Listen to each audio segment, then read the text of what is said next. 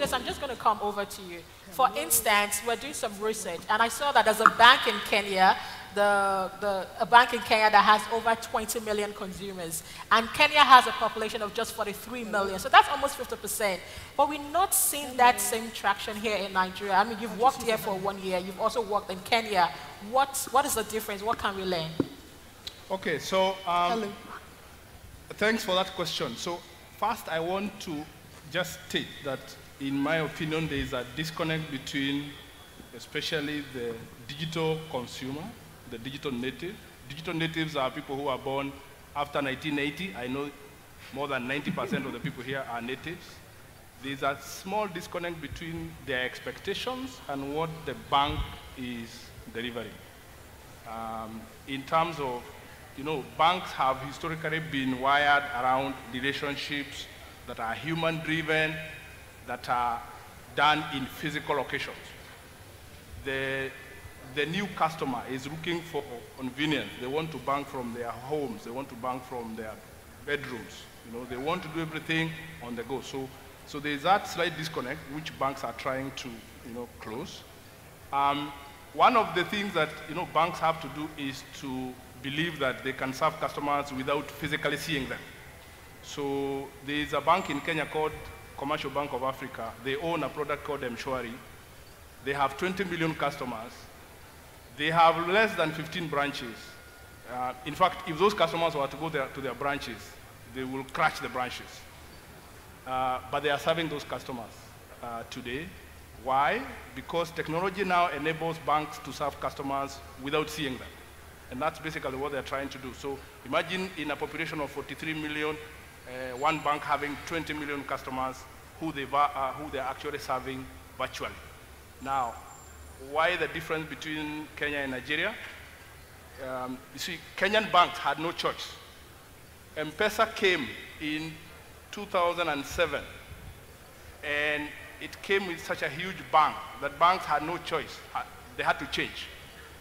What I see in Nigeria is that there hasn't been that burning platform that has made banks spend sleepless nights worrying about the customer who is disappearing. There is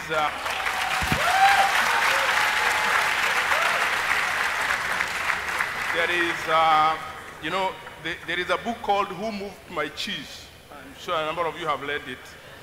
Yeah, so when there is a burning platform, you are like somebody being chased by a lion. So they say even if you break your leg when you're being chased, you still run. You just discover later that your leg was broken, Now, so the Kenyan case is a case of where disruption happened from 2007. The banks realized that they were struggling, that the numbers, customers were disappearing. Somebody did a comparison the other day showing how M-Pesa moved from something like position 6 within the banking system to now position 2. So only one bank is beating M-Pesa today. So I think that's the difference. And the regulator in Kenya has a very interesting mindset. The regulator in Kenya says, well, if what you want to do, we don't know what you want to do. You just try, then we see. So that's a different mindset from saying, let's first analyze what you want to do, and then we allow you to do. Because to be honest, none of us knows what's going to happen tomorrow. I mean, we try, Thank you. Thank you. All right, so from what Mr. Julius is saying, I'm hearing him saying that the commercial banks are not under pressure. They've not yet given them that kick. Like the consumers have not yet said, we are hungry for X, Y, and Z product.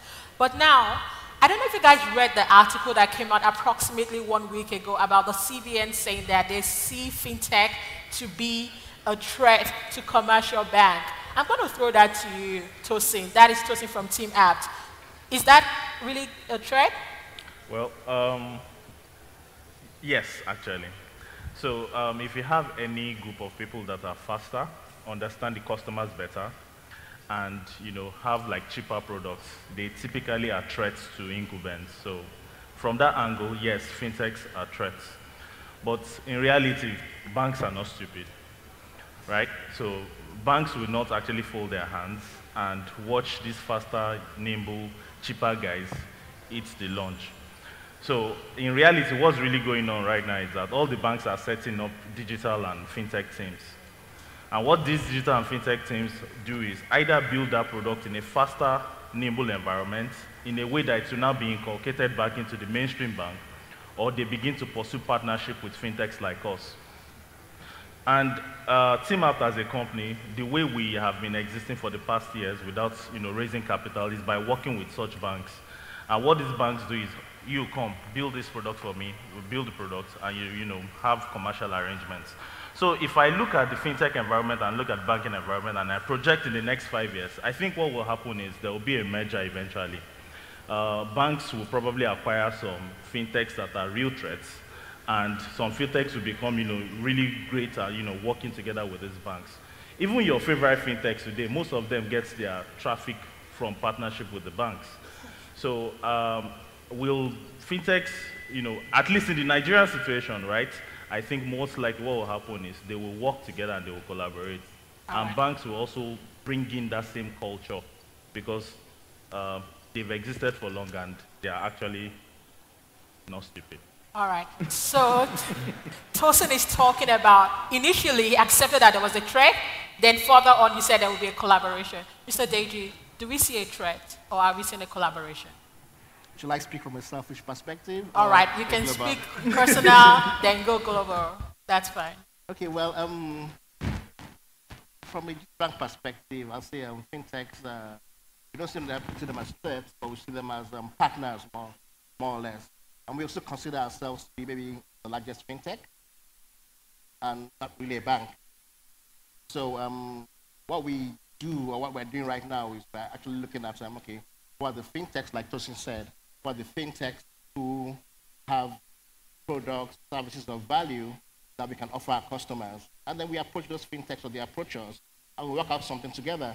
So we see more of collaboration in this space rather than considering anybody as threats. The threats I would say I've been looking out for are the Googles and Facebooks. Honestly, those are my threats. Mm-hmm.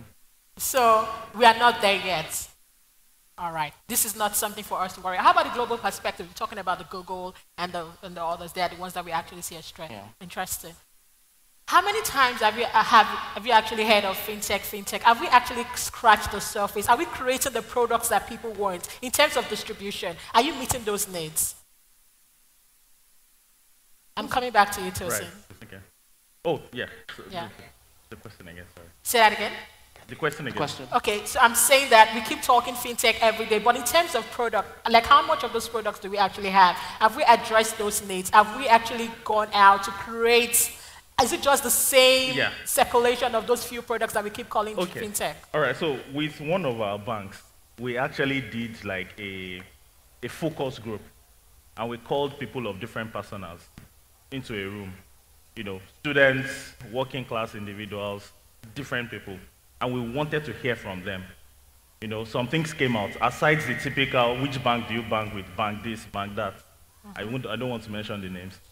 The other things that they requested for, which gave us an idea of where the disconnect are. One, charges. Yeah. Right? So now, when a consumer is saying that, I'm not happy, one of the reasons is you just get a debit alert for one reason or the other. The second thing is ease of loan. It came out strongly. I have this business idea. I want to do this. I want to do that. Why can't I just get 500K or 1 million naira from a bank? Another one is support. How quickly can I get an issue resolved? And so those are the three major things that came out. Yeah, there are other things like savings. Now, if you look at these three things, charges today is borne by the fact that you are doing your transaction with the bank. If you switch your transaction to a fintech, it's likely that they will charge you lower than the bank, or maybe even higher, but you get better service. But these fintechs don't have the regulatory backing to do that yet. So let's put charges. Charges probably still come from the banks. Now let me talk about loans. So in the recent times, there are now new classes of quick loans that are coming, and people, maybe one or two people here are already borrowing there. You can just dial a short code and you get your loan disbursed in a space of like 30 minutes. Now, these are some of the products that are coming out that banks are not bringing in. Now, you need to now look at unit economics. You see, at the end of the day, banks are commercial entities, and they want to make profits. So, and this is how disruption really still happens, because there's a book called Innovator's Dilemma. Essentially, what happens is that because you have this need to increase your margins, to make sure that you make the necessary money that you need to make, you don't focus on some of this small change. And what just happens is that some fintechs will come in, pick that small change, do it very well, hold it in a way that you can't get them again, and now begin to move into the big changes. So I would say the kind of products that are, coming out now from fintechs are the kind of products where the banks are not set up to do them because they are small change, or they are risk averse. Do you understand? And those are the kind of products that you are seeing out there right now that fintechs are doing. But also, I know with a couple of banks, they are already now adopting these models. For example, in some banks now, you can dial a short code and get your loan instantly. Now, and with another bank now, you can do the same savings that you do with your favorite startup almost the same way. So what is causing this essentially is the unit economics that needs to be taken care of, from the bank. And the products also are out there that these fintechs are bringing out to address these problems. Okay. Mr. Julius, from a commercial bank perspective, would you agree with Tosin? Okay, yeah, I fully agree with Tosin. Me and Tosin usually have a lot of arguments because he's from fintech, I come from bank. Now, the thing is, and he's the one who taught me this, he told me 3 things: cheaper, faster, Easier. He kept hammering that, I think, last year. Yeah. Easier, faster, cheaper. So that's what we need to address, because all these people here, what they are looking for is services that are easier, faster, and cheaper. And they want them wherever they are. Now, the way the bank is wired today, we may not be able to do all those things immediately. That's where fintech come to help us. So the whole idea about working with fintechs is that they are more nimble. They don't have a lot of legacy issues. They can change things overnight. As we need to go for serious committees, to change things. So because of that, there's a lot of leverage of the culture of a fintech to bring it to banking. Because remember, in the next 10 years, this is one of the statements I like dropping anywhere.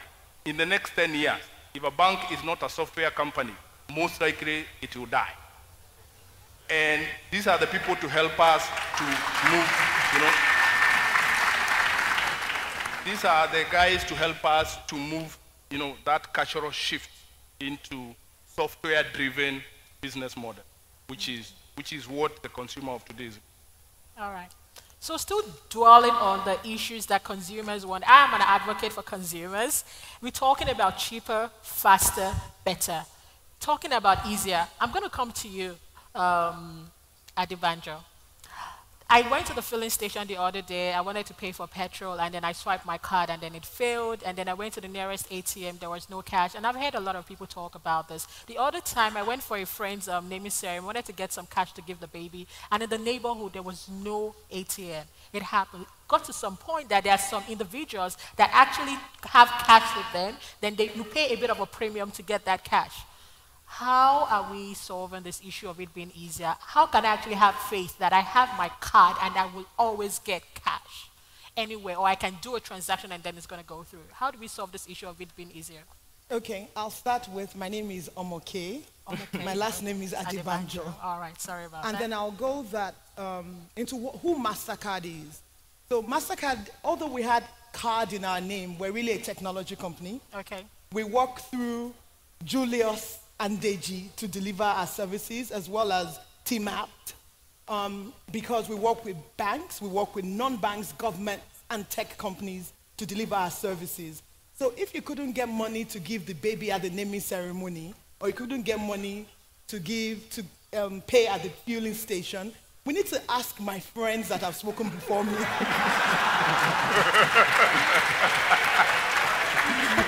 but that really is not the point here. Because I would say, and in fairness to all the partners that we work with, which is really all the banks and a lot of fintechs in Nigeria, I think they're doing a very good job. And I say this not because I'm Nigerian and I'm sitting with them. I say this because I have the privilege of working for a company that is in 210 countries around the world. And I look after 5 countries in West Africa. So I can compare a little bit. And I'd like to give kudos to everyone on the stage and everyone not on the stage for how they've managed to work within Nigeria and the challenges we have to deliver what they have delivered. I will take your question a bit and flex it. And I would say that your question is really, how do we get payment to work for everyone seated here and not seated here? Because it's about payment, you see. I say that I cannot struggle to make money and struggle to spend the money. What happens is that we struggle, we work so hard, and then we get payment friction. So let's remove card from it and talk about payment, regardless of the form factor. Be it mobile, be it contactless, be it, even if you want to pay with a bottle of water, where in the age where the form factor doesn't matter, what matters is everyone like us behind the payment. So how do we make payments better? I think it's really from conversations like this and from partnerships between banks and fintechs. We have a privilege of sitting in the middle. MasterCard has a program called Start Path, where we take 30 fintechs every year around the world, and we take those fintechs and take them to banks and we say partner. And we've seen beautiful relationships and a lot of money come out of these partnerships. So we see a world where fintechs and banks will coexist. Are they a threat? Yes. They're a threat for everything you've said, but also the fact that when you're nimble and fast, you see those processes, that's what protects your money, that your money doesn't disappear from the bank. There's a balance between being fast and nimble and really smart and doing things quickly, and also being steady and following processes and being organized. We want to be right in the middle, where we use the strength of fintech as well as the strength of banks. And that's the only way we're going to solve the payment problem. We've tried. I don't even know why we're even arguing between fintechs and banks. No, we're not arguing. The consumers don't know this, and we want to hear it. Okay, so fair point. All of us, everything we've done, all the fantastic fintechs in Nigeria and the really smart banks, we still have an unbanked population that is over 60%. Absolutely, and I'm getting there. So we haven't even started. Instead of looking at, and this friction, I think the friction we talk about in quote is more external than internal, that most of the time fintechs are in and out of bank offices. They're partnering. There are lots of products that you're seeing that are coming from the banks that are white labeled really. Yeah. And there's a lot of learnings fintechs are taking from the banks. But let's stop the talk and do the work. Fantastic. Great. So where does the work start from? Okay. I was coming to you. Yeah. Thank you so much. Your mic, we can't hear you. Yeah. Okay. Okay, I would say the work starts from, if you want to build a house, you have to start from the foundation. We all look at the incredible innovation we see worldwide, but sometimes the thing we don't look at is what are the things that made those things to happen.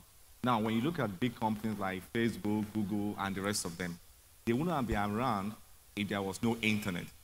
At one time, some people worked together to put internet in place. Now, over the many years I worked in banking and outside of banking, I've been fortunate to work with know a lot of very smart people, incredibly smart people, who have great ideas about what they could do to either make payments to be faster, cheaper, and easier, or to take payments to the 60% that Omoke mentioned. But most often than not, their ideas light of the day, because when they see what they need to do to talk to different banks, then it becomes impossible. For those of us that have done projects with banks, sometimes your projects could last years. Now that we're talking about one bank, now multiply that by 22 banks. And I can tell you, even on this stage, if you see the likes of Omoke and the other big players, they even grapple with these challenges, talk less of the small, young guy that is in maybe year 3 in university, or the young girl that just finished maybe secondary school, is playing with code and who wants to bring a nice idea out. So it's from the basis of this that together with a lot of my friends and colleagues in the industry, we created something called the open banking. And the whole idea is we believe that if fintechs and young people can easily connect to banks and do all the smart things they want to do, they can spend more time taking their products to the customers for faster, cheaper, easier products than having to talk to banks. Big companies like where I work and where Omoke works, where Tosin works, can afford to pay developers, pay business development officers, pay different people for years, hoping something will come out. But the guy that doesn't have even maybe 10,000 naira in his account, who's going to help him? So the whole idea, we believe that when we solve the problem of infrastructure, where there is an easy way for everybody to integrate in a common standard, I think the explosion of innovation we see in Nigeria and in Africa will be beyond what we can understand. Now, when we look globally, when we talk about China, for example, people talk about Alipay, people talk about WeChat, Tencent. We can see scale that is beyond us. Alipay has about 520 million users on its use. And then you have Tencent on WeChat, have about 1 billion people doing payments on their platform. The question is this: why can't we have the same thing in Nigeria? When we're talking about doing fintech products, I have 1,000 people, I have 1 million people. That is nothing compared to the 190 million people we have in Nigeria, where 60% don't even have access to payments or they have access to financial services. Okay, so speaking about open banking, this has been embraced in other parts of the world, in UK, in Australia, and I know that you guys are working on a project to close it. How close are we in getting there, in solving that issue? How close is open banking in getting to its mile goal? Okay, I can tell you that to be realistic, open banking is happening in a few countries. It's not still very common, but you see Europe leading, and the UK, like you mentioned, is Australia, in Singapore, in Hong Kong, and some other places as well. It's taking years for them to get there. So for UK, it's taking about 2 years to get to open banking, which they launched in January. PSD2 are the same thing. Open banking Nigeria started last year, and so far we have a significant level of progress. First, within the banking industry, everybody is aware of what open banking Nigeria is. We work with the banks and other stakeholders to define API standards.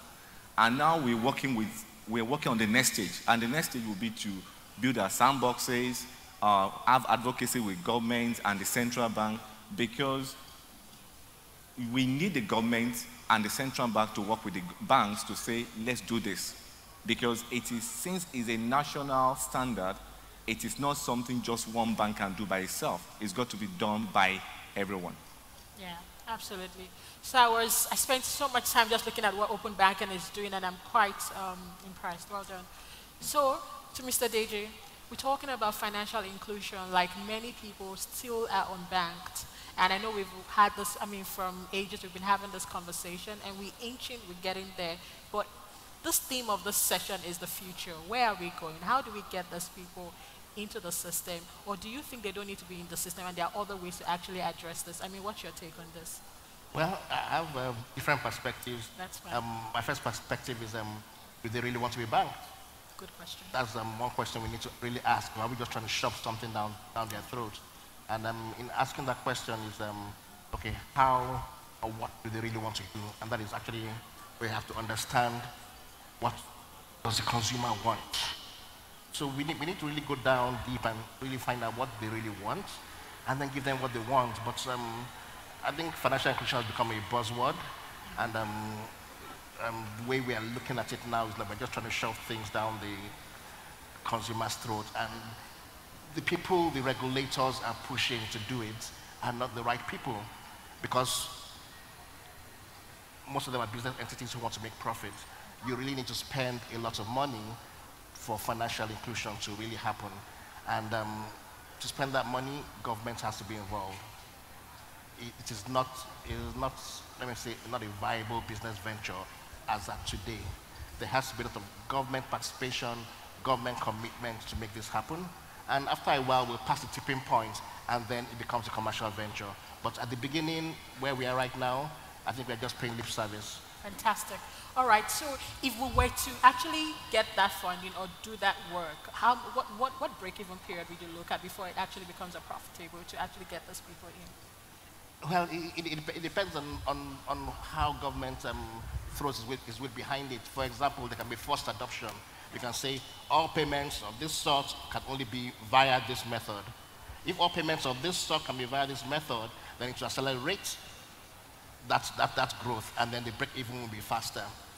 And our government can say, okay, I'm allocating X amount of money every year to make this happen. I want to establish A, B, C, D agents in this area and put their weight behind it. So actually, the major factors that will make it quick all are in the hands of government. In the hands of government. Yeah. All right. Julius, would you agree that the government actually has to call the... Okay. Yeah, so let me give Kenya example. Maybe using Kenya, we can answer the question on financial inclusion. So the key, financial inclusion is about distribution. Yes. It's about last mile banking. So if you look at, for example, in Nigeria, the financial inclusion is worse as you go to the north, as you go towards the north. That's where more people are excluded. Now, when I look at the numbers in Nigeria, this is what I see. There are about 20,000 odd agency banking points in Nigeria. If you total all the top agency banking operators and you remove the deprecation, you'll probably come up with a figure of maybe 20,000 odd number of agents in the market today. Now, this market has 190 million, 200 million people. In Kenya, we have around 150,000 agent locations, and we are only 43 million. So that's what has pushed us to about 80% financial inclusion. So the work that my friend is talking about is actually the work to build that distribution from that 20,000 number to something like, in my opinion, nothing less than 500,000 agents will even create a dent in Nigeria today. And that distribution is not, it's an expensive affair. So I think the central bank has realized that there is a challenge, and I think they are doing something to help the banks to do it. But we have to be very clear that the only way to scale financial inclusion is to sort out the last mile distribution through agency bank. All right. Okay, maybe I'd like to contribute to that question with your kind permission. Oh, please. Okay. So I want to accentuate what Deji said. He said, do they want to be financially excluded? Included. Because these people are, they're doing commerce. Money is being spent everywhere. And they have some way of doing life that works for them. They might not have a bank, but they have somewhere where they contribute money every day, ajo, or whatever you call it in whichever language you're speaking. I think we need to solve a product problem as we solve the distribution problem. I know that our distribution channels are grossly inadequate.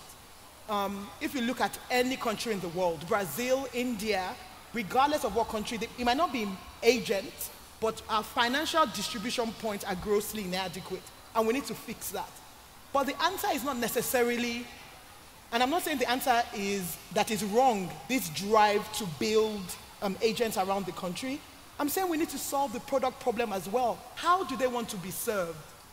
The people that are financially excluded don't think they're missing out of life. They think cash is perfect for them because cash is immediate. You can touch it. Nobody's going to come and give you a debit alert because of your cash. So they think they don't have a problem.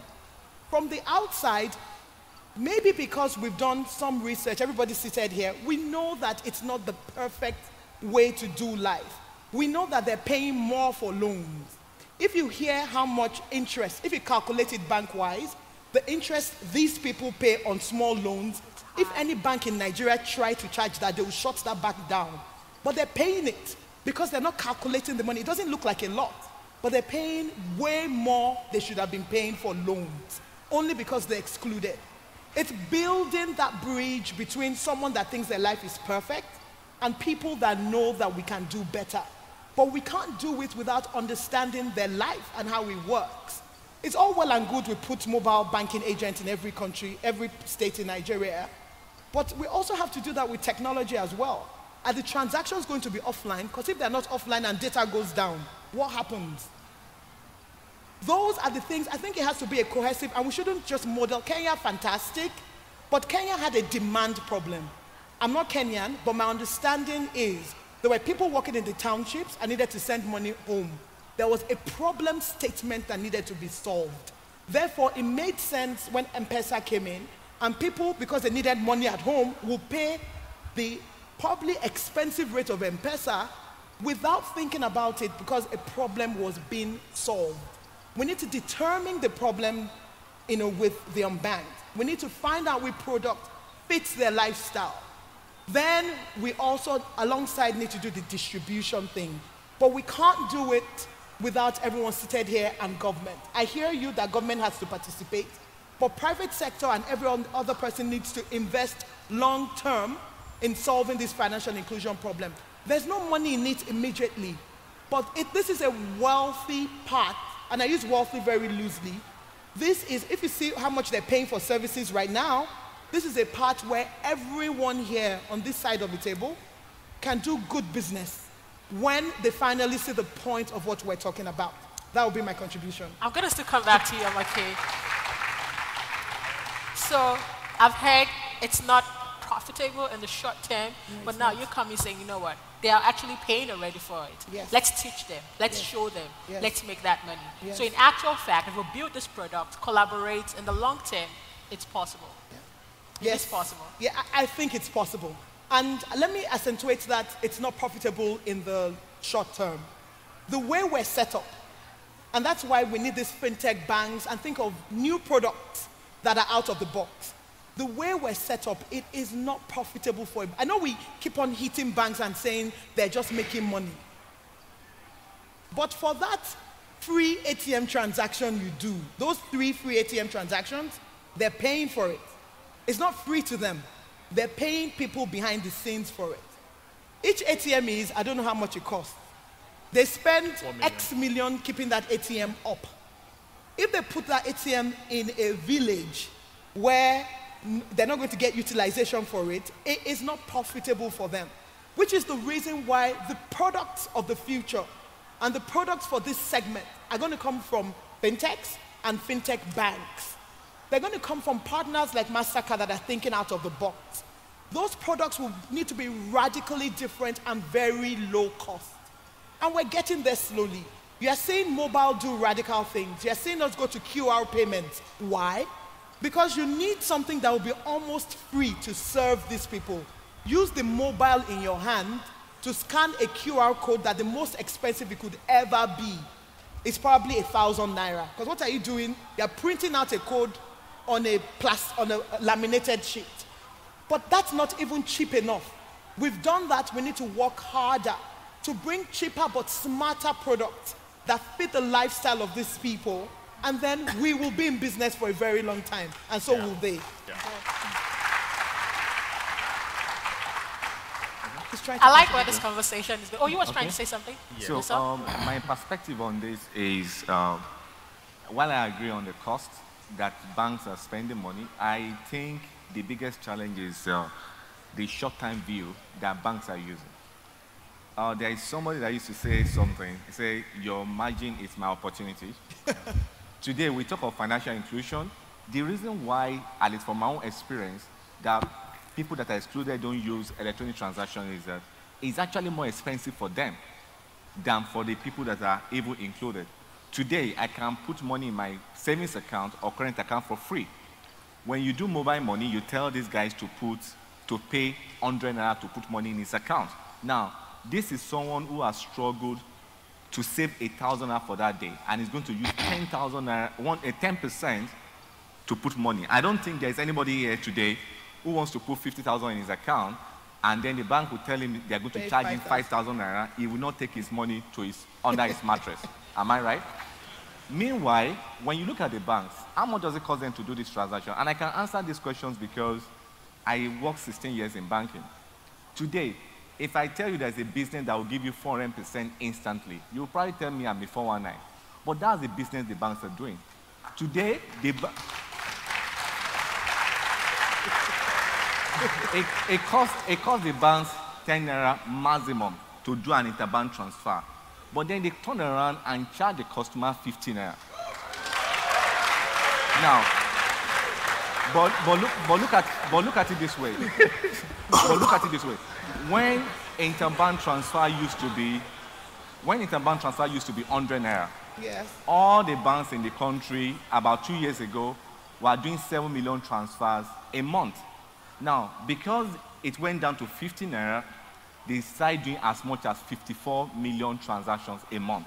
Now, imagine if transactions could be as cheap as 10 naira to transfer money to someone. It means that instead of giving out cash for 200 naira, I can actually transfer money to Adamu, I can transfer money to my driver, I can transfer money to the Megad, and transfer 200 to them, and it doesn't make any difference to me. Now, when I transfer money to that person, invariably, they will be forced to enter into the what?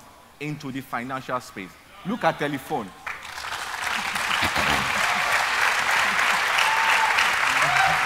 Now, so let's look at telephoning. When MTN first came to Nigeria and the telcos, the SIM card was 20,000 naira, and only the rich people had it. But when SIM cards, the cost of SIM card dropped, I think right now it's like actually free. It's free. Every single person have at least maybe two SIM cards. Now, what have you seen? Everybody now calls everyone. Now, it may not be that everybody is making phone calls, but at least there's a network effect.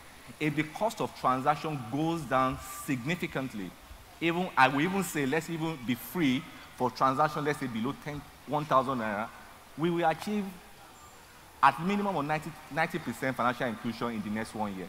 You're right. Interesting. Okay. I think Julius You want to has a add response. something? I just want to, so I want to say something. Thanks, Deji, for that. Now, I want to point something around product. I just want to state some clarification on product. Yes. My opinion is that the people who are excluded, they don't even have the financial services. Yes, they have the local, the way they do local. But let me give you an example. One bank in Kenya in 2014 launched a loan on mobile. Now, it wasn't a new product, so to say. It was just they were able to layer the loan on mobile. Now, this is what they found out. They found out that between 8 a.m. and about 7 p.m., the curve of people borrowing was generally flat.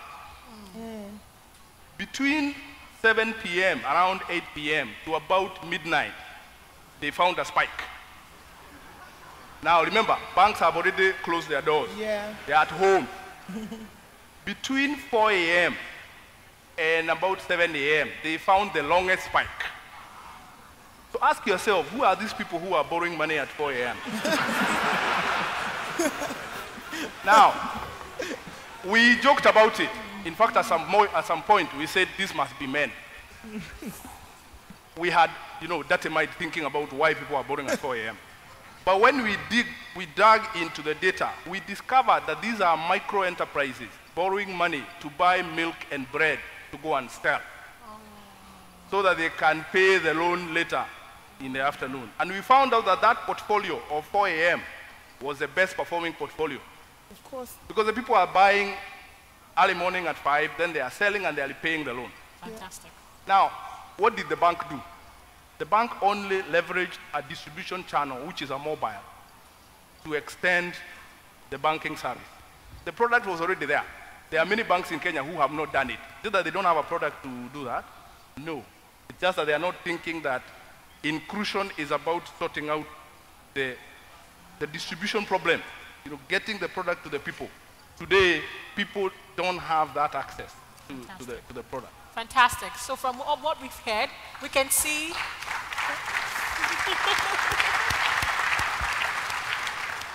we can see that we want more products. We need to leverage on what the consumers want and then create a product for that and also drop cost. You know, I did a survey on Money Africa some months ago, and I was telling people that why are they doing Agile? That if there are 12 people in a group, the person that contributes the money on the 12th month has actually given people money without earning any interest, that they've lost, they've lost the potential to earn interest. And it was on social media and it went viral. And they came for me. That is a lie. Which bank will give you interest? You can see that there's a distrust. So these are the kind of things you need to start addressing. How do you actually get the consumers to trust in you? To know that you have their back. We've got you. That is the message. We actually need to be, pushing more, because if you look at the math, it makes sense that if you're actually putting your money in a job, if you're collecting it last, if you are putting it to the mutual fund account, you could have actually earned an interest in, as opposed to just getting the same money you had put in back. But we need to push the trust. Guys, we have approximately 7 minutes left. From everyone, please just kindly tell me what you think the future is and where we are going. I know you've all said it in different words. Make it quick, make it brief. Five sentences. Okay, so the future 5 words. I'm kidding, these are winner words. will make it easier, faster, and cheaper. All right. Okay. For me, I would say the future of banking is open. It's open. All right. Okay. For me, I see a very bright future. The banks have realized that they need to change, particularly. Please don't laugh. I mean, I'm just being honest. So the banks are changing. That's why you see most banks now are omnipresent in all these events. That's why you see us sponsoring this event as FCMB, because we think that the future is now. The customers, in fact, the people that I see on the floor, these are all digital natives. So they don't want to come to branches. They want to access things remotely. Now, the phone is only becoming more powerful. In the next 2 years, each of us will have at least 11 devices that are interconnected. Today, maybe you have 3, so look for another 9. Your fridge will be connected, your window will be connected, your door will be connected. So,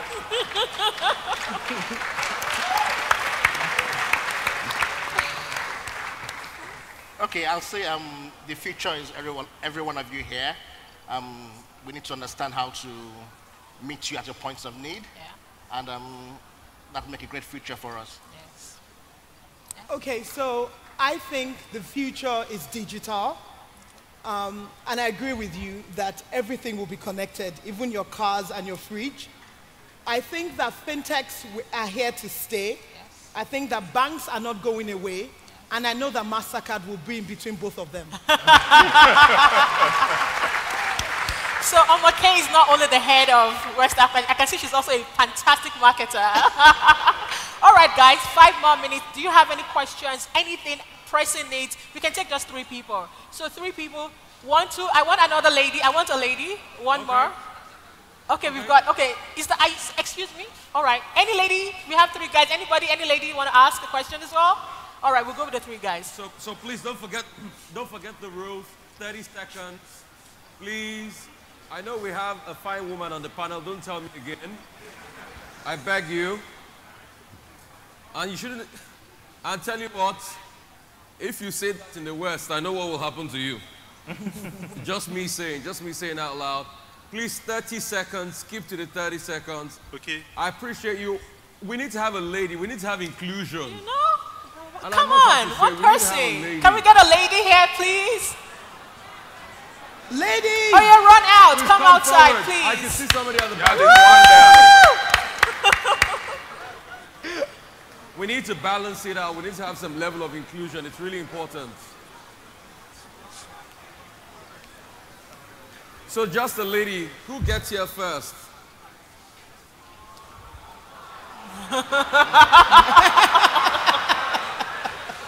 Okay. We'll be magnanimous enough to take 2 of them, just to mix it up a little bit.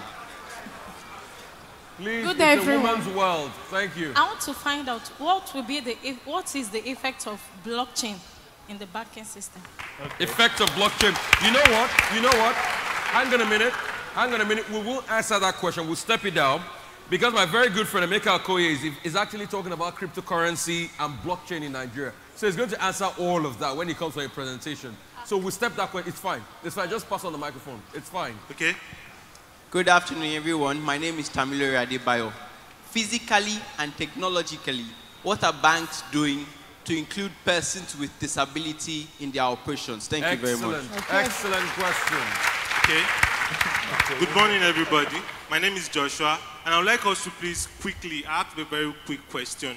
It will be from the perspective of the second to the last person and the second to the last person. And it's simple, Joshua, please. I beg you.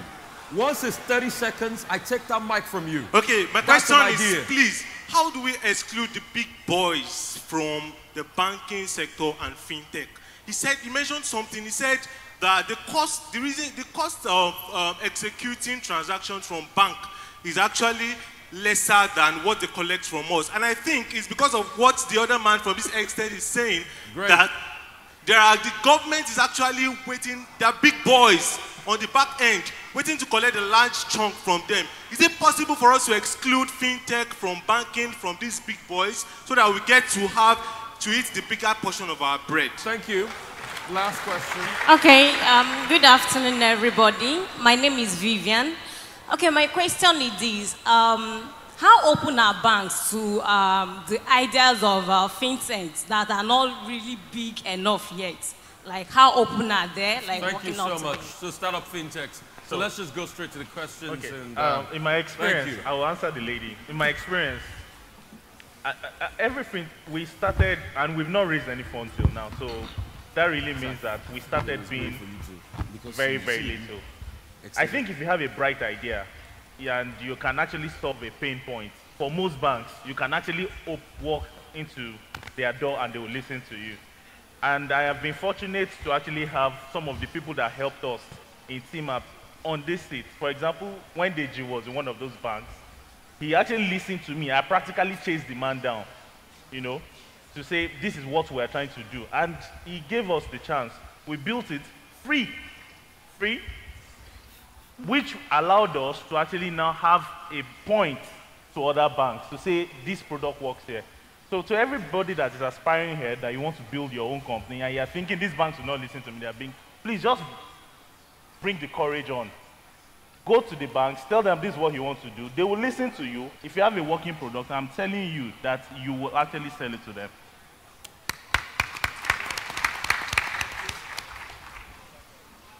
Okay. Next question, please. We'll take that in two panel sessions from now. Okay, so somebody else asked a question about how can we exclude the government because they want to get money? You understand? The big boys. The big boys, not the government. So he's saying there's a cabal. From what you said, it sounds as if there's a cabal. There is no, okay, I will answer that question. So there is no cabal because the cost of transaction in Nigeria is regulated by the central bank. And once in a while, let's say every 3 years, they come around and they bring out new fees. But the fees charged is usually a compromise because the banks will want to demand for more to charge the customers. The government wants it to be cheaper. What we want, or what the country needs actually, is a forward-thinking bank or a regulation that can allow non-banks to be able to provide these services. Because if you go to India, if you go to China, the biggest players in some of these transactions are not banks at all. Because the way banks are, they focus on the big money. They still don't understand the need of the everyday man on the street. So the only thing we can do is to keep pressure on everybody to say, let's reduce this cost. Because you can't be charged 10 naira, then you turn around and charge the next person 15 naira for that kind of transaction. It's not just fair. Thank you so much. Yeah. All right. The next answer? So the third question was about costs. Cost. Yeah. He spoke about having the cost from ATMs. Oh, I think he kind of that was still He tied has to the already answer. answered, he has already answered it in both questions, so we are good. Yeah. Guys, thank you so much for listening to this session. I enjoyed it. There was still one. Disability, people living with disability. Oh, the people with disability. Oh, we're sorry. Disability. Will you go for that? Okay, let me answer that. I'll answer from a digital perspective and also from a physical perspective. For example, Guarantee Trust Bank, all its branches have access for disabled people. We have ramps where you can come into the branch. But for disability, in terms of impairment and all that, for physical areas, there's biometrics, and we are working on some biometric solutions which will work digitally. Therefore, sorry? No, go. Okay, so we're working on biometric solutions which will help disabled people withdraw money from the ATMs and also use their mobile phones. So from a physical perspective and also a digital perspective, that's what we are doing as a bank. I'm not sure about other banks. FCMB, what are you doing on disability? I think beyond what he has said, I think most of what he has said is what we are doing. It's also good to give the to indicate that the future is going to be better, because, for example, technology now will allow us to, for example, on the mobile application, there are now voice solutions for those who cannot see. So they can use voice commands, to be able to do that. I think there is one country where they are trialing it. So as soon as these solutions are matured, we start implementing them, and that helps the people with disability to access banking services better. Thank you all so much. I hope you enjoyed the session, and we continue to take the conversation into actions. Thank you so much. A big round of applause.